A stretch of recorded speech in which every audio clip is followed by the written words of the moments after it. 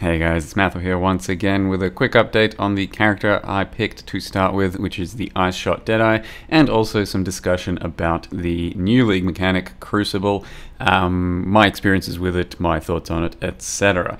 First of all, let me just take care of the Deadeye action. Ice Shot, bow leveling, has been pretty smooth, like all the way through the campaign.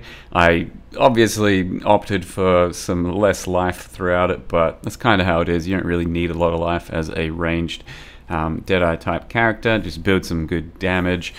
We went the non-crit route to begin with, and it had more than enough damage for everything up to the start of the mapping content. Obviously there's Crucible issues here or there, but we'll get to those in a sec. So Ice Shot seemed good, picked up Vile Ice Shot. It's a bit of a novelty. I don't know if it's going to really solve too many of our single target issues, but it is pretty fun and it does give you a bit of extra burst. So I've been using totems for Ice Shot and I've been using Vile Ice Shot as well to help myself out, but for the most part running and gunning with just a bunch of proj throughout my ascendancy, bit of chain. I've yet to get into Vengeant, Cascade and Pierce. Apparently it's pretty nutty, so by the time I get there maybe Ice Shot's going to have a huge power spike for us and will take us all the way. The character, like I said, went non-crit and basically didn't change gear up till level 80, so really trash gear throughout the first few tiers of maps. I then respect into crit, and since then have been getting bigger and better damage, and it's been feeling pretty good. About 3k life or some shit. We'll be getting probably grace and a bit more defensiveness soon once I can make a bit of money, but about level 85 or some shit, getting up to like yellow tier maps. And killing everything I can, including tough as fuck Crucibles. So it's been a nice starter, and I've heard good things from the other two as well. Spectral Throw, unfortunately, it was bugged for the first few hours of the league, where it was only hitting like one time, and it's supposed to hit multiple times. So if you started out with Spectral Throw right near the start of the league and it felt terrible, my apologies. It's obviously not my fault, but still, I led you down the wrong path of a skill that was immediately bugged and then fixed, so it's better now. It took a few hours to fix, but it works fine as it should, and Spectral Throw starters have been going okay besides that. Now on to the Crucible. The league mechanic it's okay. It has some good stuff to it, and it's got plenty of bad stuff as well. It was immediately obvious right off the bat that they didn't fully consider some of the implications of the scaling and the way the crafting works. So I did pop a full Crucible as much as I could right off the coast at level 2, and it was like a 5-minute encounter for my character of just near-death experiences and doing damn near nothing. Now of course they will fall back and like to fall back at this stage on player decision, player power, in choosing your decisions about how hard you can make things for yourself, but I think there still needs to be an upper limit on what you can do there, and currently top tier Crucible content when you fully charge a Crucible is a bit out of line, a bit out of whack with everything else in the game. As you can see, this monster here, my character by this point of the game is like steamrolling the game, just white tier maps blasting through everything, but you get the wrong Crucible mod and you get the wrong rare, and it might just slow your gameplay down and be the toughest thing you're going to face in the next fucking 10 levels. There's a fully juiced metamorph. That's what used to be a tough encounter, and this is what tough encounters are these days.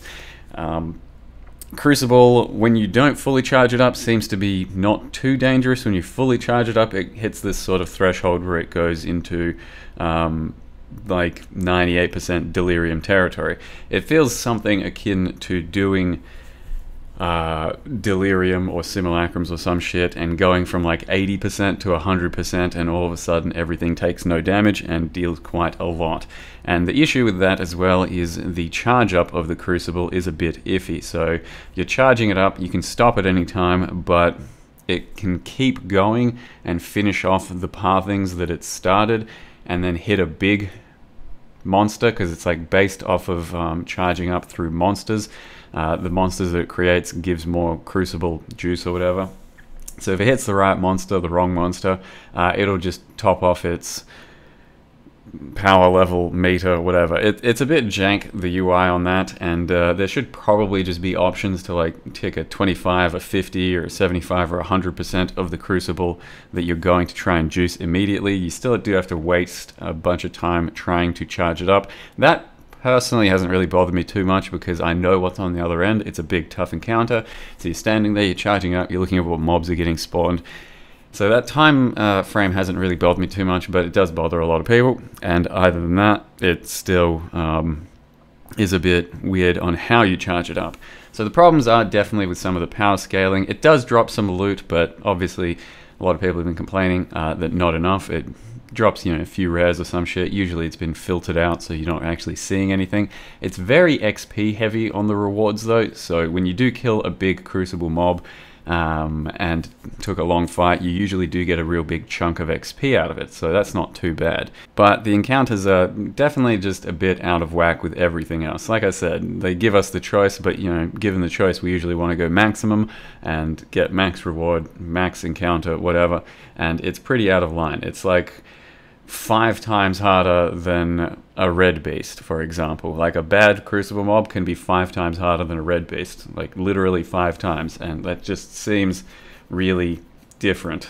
Given that you're running around, you kill a map boss is like a 15th of an encounter to a strong Crucible mob, and then on top of that, the Crucible mobs aren't really designed for the way you're going to be fighting them. Like, think of a boss encounter, think of a map boss. It's got an arena, it's got certain attacks, you know what the attacks are, you're kind of playing around it, you can dodge them. Crucible encounters, you're likely fighting several mobs in an unpredicted location. It could be a smaller map, it could be a smaller room.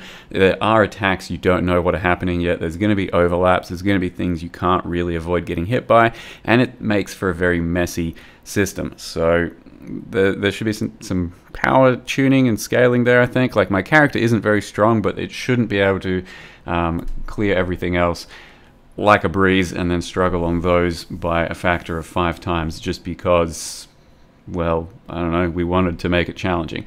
Something like that. So there's a bit of issues there. Aside from that, the actual crafting system itself with Crucible, it's not too bad, but it was pretty immediately obvious, once again, while leveling, that you're not going to be interacting with this all the time, and you're not going to be doing it all the time,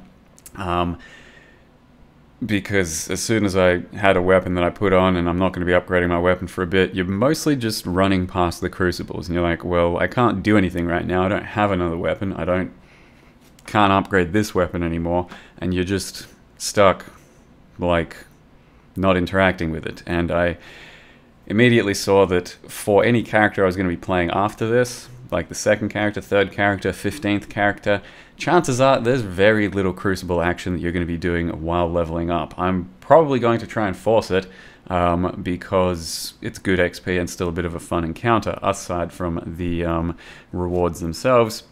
But it is easily skippable and kind of hard to engage with. Like, you will have to go out of your way to force yourself to be doing this. And that is in and of itself a bit of an issue. I think the reward system itself isn't too bad. Like, the Crucible passive trees are cool, the power creep that it can give is cool, the min-maxing of a weapon, trying to get your particular crafted weapon or particular base to a level that you want to proceed with is not too bad. There's some good reward there, and it will quite likely yield some very, very powerful items down the line, and more powerful characters than we've ever seen. But it's a bit of a side content.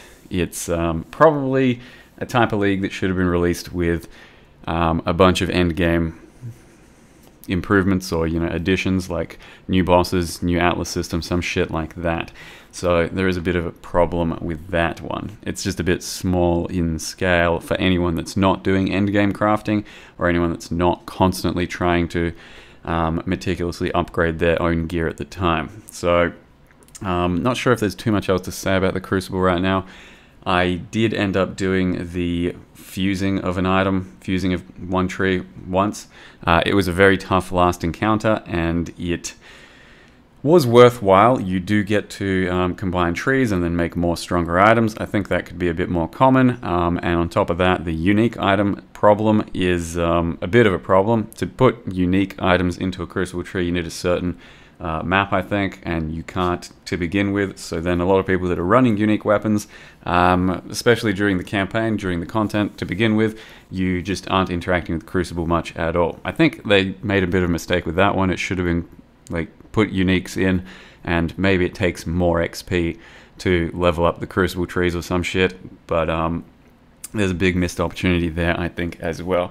So I don't think there's plenty of issues with Crucible. I think it's got potential. I'd say we're going to have to wait and see what the patch for the League is going to do in the next few days or week or two or something, because there's no doubt going to be some kind of a patch, I think, especially with all the outcry and some of the problems that are somewhat easily fixable.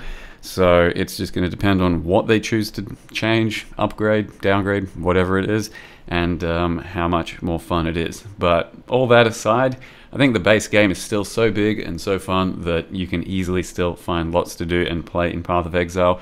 A new League, just wipe and start fresh and all that is fun for its own sake, because it's a whole fresh new economy, fresh new character, you're rebuilding everything, and there's just so much League content, so much end game, that you can easily skip one piece of League content and then find fun in the others. For example, haven't done much Heist recently, or haven't done much Delve recently. I've been meaning to, but usually there's only so much I can focus on throughout one League. Might do some of that, or you know, farm certain other strategies, Atlas strategies, end game bosses. So I think PoE is still in a pretty good place, but this League mechanic on launch was a bit of a miss to begin with. We'll see what happens with the updates, but there's potential there, and I do like the item tree customization scaling stuff. For the most part, I think I've seen a lot of, you know, wide downsides, that's bad, not enough power creep and all that. I don't think that's too accurate. I think there's lots of creep here. There's lots of positives and big swinging upsides. For the most part, that's okay. The system itself probably needs a lot of work to be fully digestible by everyone else.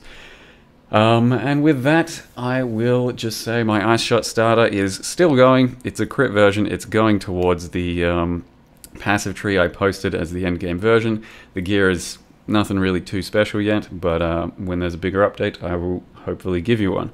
You can otherwise just check my character, import it through Path of Building using the account Mathel, and see for yourself. That was a lot of ranting. Hope you guys enjoyed the rant. Hope you're otherwise enjoying Crucible League. Thank you very much for watching, and see you next time.